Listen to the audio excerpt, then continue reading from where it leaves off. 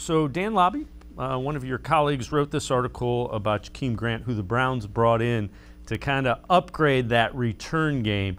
And it's kind of interesting. So this is from the article. Jakeem Grant, I'm thinking home run every time, he said. If the kicker is willing to kick it to me, they're going to have to pay for it. And Ashley, I love that attitude. You have to love that attitude if you are a Browns fan. A guy that thinks he's a weapon anytime he touches the ball in the return game.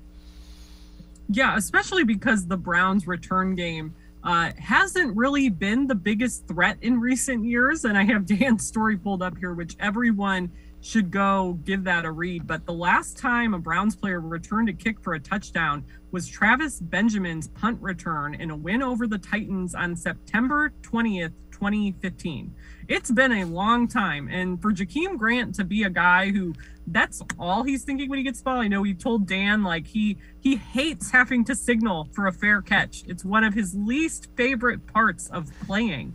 That's the exact kind of mentality I think this special teams needs. And it's almost similar to the way we talked about Cade York, like when in the kicking game. It was just very clear that the Browns needed to make a change. And it's the same thing in their return game, that a lot of times last year it felt like there was, no real threat of them making the opposing teams work in that regard. And now I think they have that. And Jakeem Grant is also a guy who's going to be interesting on offense as well. So definitely go check out that story. Yeah, and Grant has like 5 or 6 returns in his career. So that's since the Browns have returned the last one, he himself has, I believe it's 5 that he has returned for touchdowns. So it is really interesting. The other thing is that helps field position. When you have a returner, even if he doesn't take it back, it flips the field a lot.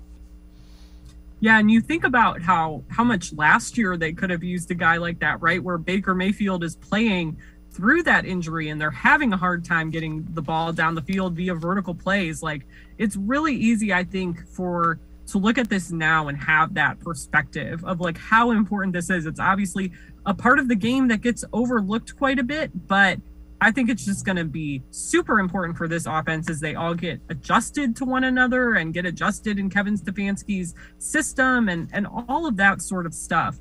But he certainly, I think, is an interesting guy to watch. And, I've seen people talk about him on Twitter, and I think sometimes we're guilty of this as well, that with some of the other signings the Browns have made, people might forget about him. But I think come the season, we're not going to be forgetting about Jakeem Grant.